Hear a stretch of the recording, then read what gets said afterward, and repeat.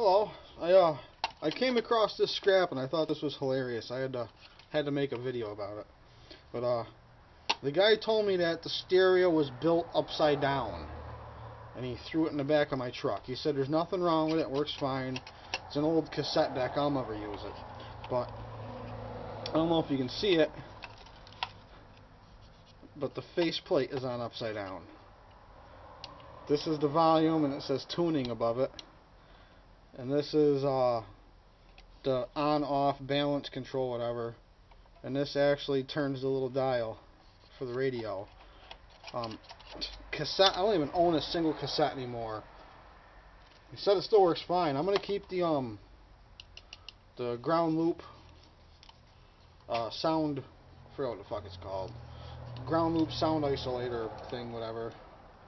But what I really wanted to make the video for was to show you one of my favorite scrapping tools. This right here is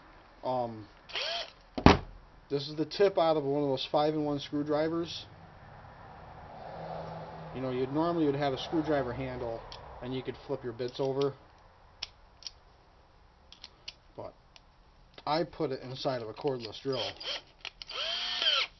and it's like one of my favorite scrapping tools. It gives me an extension. It gives me Phillips, large flat, and a 1/4 inch. And then if I need to, I got small Phillips ready to go. You know, for taking apart smaller screws like this crap.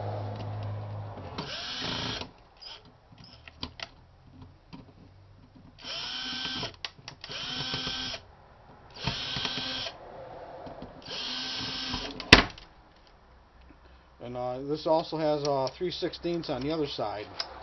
So all you gotta do is, you know, quickly flip it over, and now you got small Phillips, small flat, and 3/16.